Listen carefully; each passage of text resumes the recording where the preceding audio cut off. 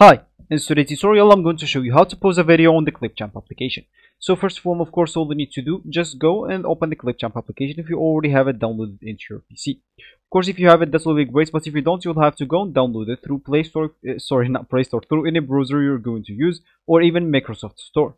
And of course, if you are a Windows 11 user, you will find it already downloaded per default into your PC. Of course, if you are a Windows 10 user, you may find it downloaded and you may not. So if you have it, go open it. If you don't, you'll have to go and download it, then open it up. And of course, once it's open, they will actually ask you to log in into your account. So if you have an account, log in into it. But if you don't have an account, you'll need to go and create one.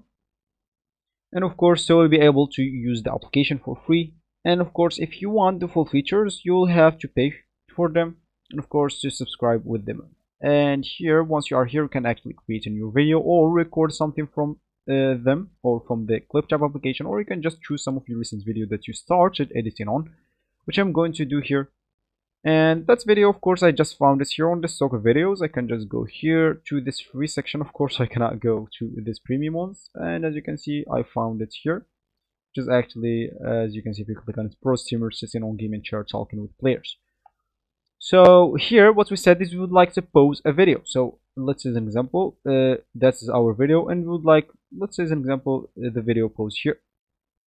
So of course there's the just like the normal option, which is just go in here and click on that. As you can see, it will be paused. And of course, if you want to pause it like on the video, and the video should keep going, and but the image is paused, you will need to find this on the premium option. Of course, you will not find this on the free option.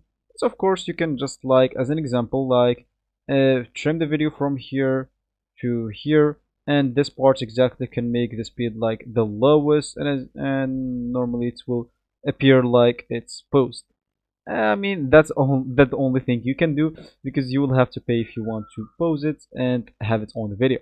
So that's actually for this tutorial. I hope you like it. Thank you guys for watching, and goodbye.